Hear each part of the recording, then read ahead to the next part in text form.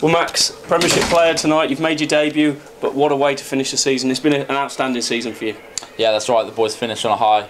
They went out really hard. Unfortunately, we fell short at the end there, but you can't fault the efforts that the boys went through to get there. But for you personally, what a season. You know, you've broken into the first team, played in the LV final. Lots and lots of highlights that you're going to take away from it all. Yeah, I mean, originally I set myself with the target of getting a few starts in the LV.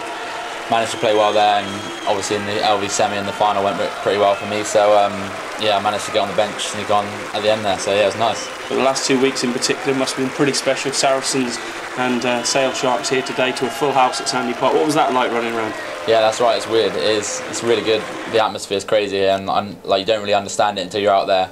But the boys go on about it all the time, 16th man, and it is crazy out there. It's really good. But in terms of it all, like you say, boys just come up short. But when everyone looks back at the season as a whole, LV final, European semi-final, 5th in the table, it's not been bad for you boys here at the Chiefs.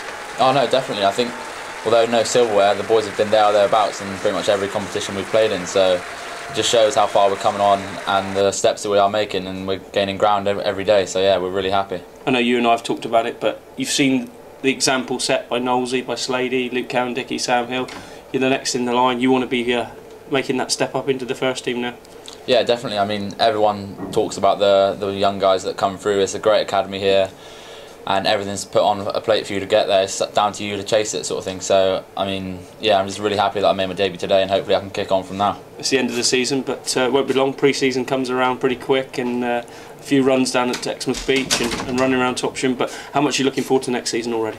Yeah, I think the boys are looking forward to next season already. I mean, we've got about 6 weeks off now to chill out, get ready. But I know boys are going to be coming in ready to go, flying into it. So yeah, really happy.